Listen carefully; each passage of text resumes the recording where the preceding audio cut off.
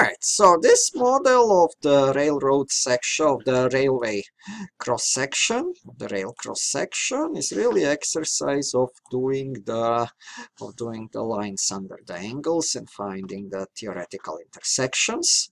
So we will start it by placing two center lines, one vertical and one horizontal, and because of the symmetry we will only do half of the rails. So one's vertical and one horizontal. Vertical will be a 5-inch and horizontal will be a 2.5. Actually, horizontal center line I can convert. Clicking on it, I can say that this is not for construction, so by unclicking construction it will be converted to a full line. Now, what I will do, I'm going to make some arbitrary length vertical line here, and I'm going to connect it with my center line. And I'm going to make that this angle is a 15 degrees. And the distance to the top, to this point from the origin, will be 7/8 of the inches. 7/8 of the inches. And now to specify the angle, I will click on one line, and then I will click on the other line. And let me see, and I need to click at the third point also. Yeah, let's see why it does not show me the angle. Don't want the distance, I just wanted the angle. Delete the distance. I can make another theoretical center line, which will be a horizontal. And now I can specify that the angle between those two as a 15 degree. And that will fully constrain that bottom piece. Now, what I know is at the top I have a 1/4 inch offset, and I will use the offset command. Offset entities will create an offsetted entity. I will use offset to offset the center line to the right, and it is a 1/2, what means 0.25, 1/4 offset. And let's see on which side. On my other side, and I will click correct, and it will automatically convert it to a construction geometry. Now for the top piece, what I will need to do, I will need to make 1 1/2 from the bottom. I'm going to make a 15 degrees line. So I'm going to make a line which will be from the center up to somewhere here, up to somewhere here, and up to here, up to back. Now, I'm going to make an... Actually, I don't need another center line because I can use this one. I'm going now to specify that this angle is 15 degrees. I'm going to specify that this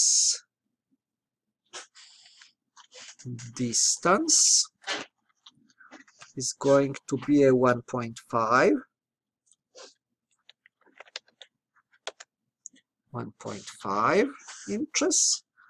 I'm going to specify that distance between this point and center line is going to be a 1.25.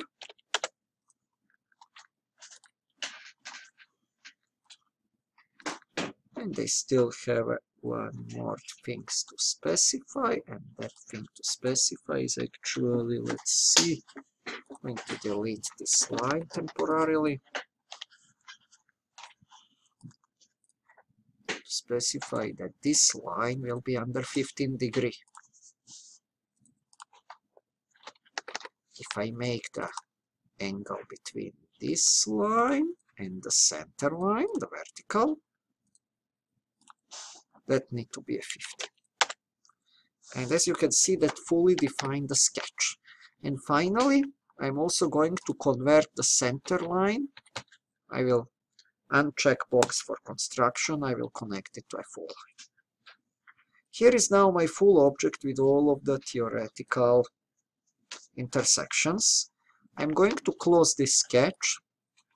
I'm going to extrude. I'm going to feature extrude boss. Going to unclick thin features.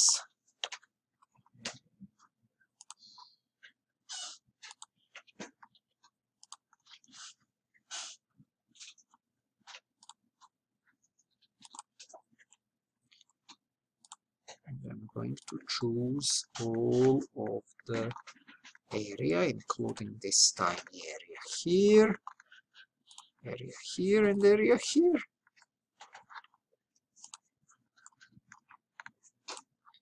Area here. So let's see, did we miss anything? No. And I will extrude it for 0.5 inches for my tiny stretch.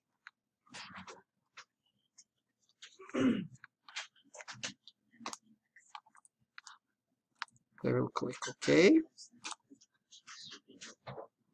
Let's see which one is the open contour. We have somewhere a problem.